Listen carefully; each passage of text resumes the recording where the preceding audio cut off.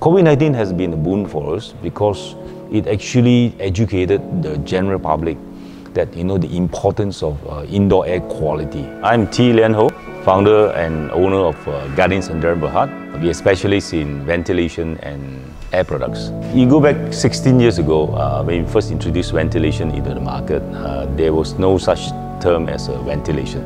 So when we embarked onto this concept of ventilation, so we actually wanted to find a solution for a problem which is non-existent at that point in time. Pollution has always been an issue, except that the greatest challenge we face at the point in time is also air is invisible and people can't see air.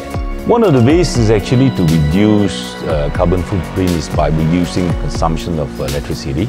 We believe the way buildings are constructed, if they make it more green, more friendly, they use natural ventilation, that will certainly be the way moving forward.